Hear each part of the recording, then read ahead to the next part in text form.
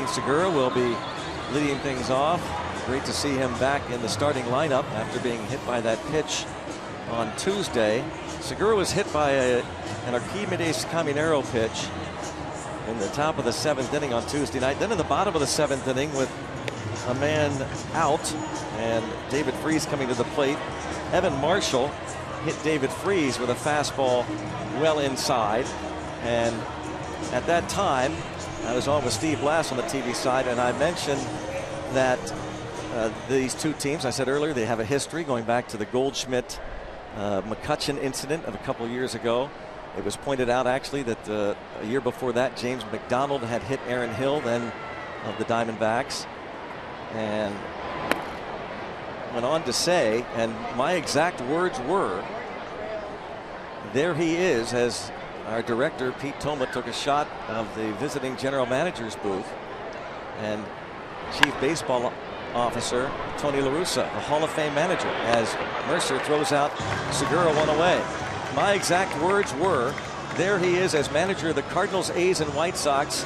Always believed that you had to, well, essentially retaliate, even though Caminero wasn't trying to hit Segura. And then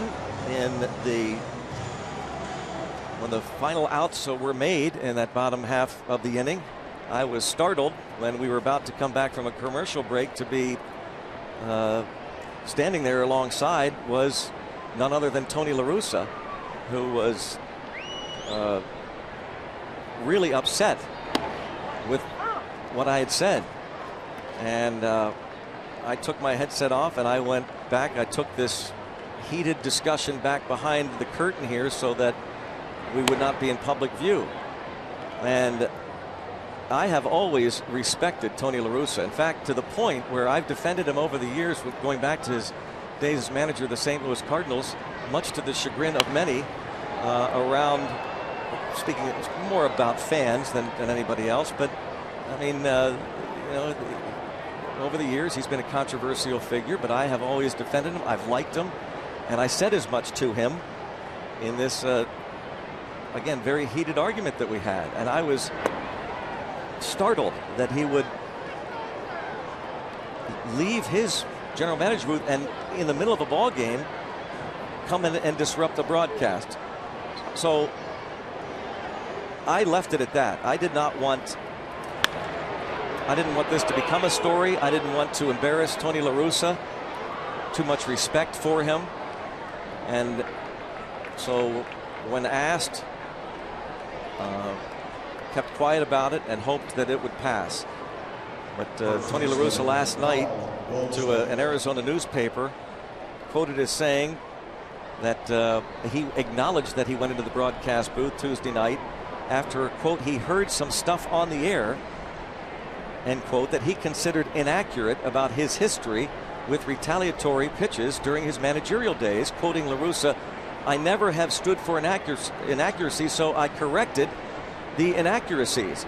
It's about taking responsibility. If you're going to speak untruths, then you're going to get challenged, and you should be responsible for what you say. I reacted. Well, now I react. I didn't speak any untruths. I spoke completely accurately, and I'll stand by every word I said. Again, I didn't want it to get to this point. I don't want to get any more squabbles, but I need to tell my side of the story, and that's that.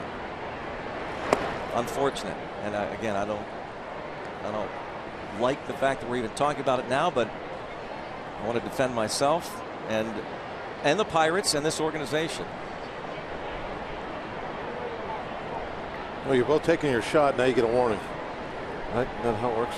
Well, and what's interesting about you say that, and I know tongue in cheek, but it was Larry Vanover who, by the way, this ball is going to be a double play.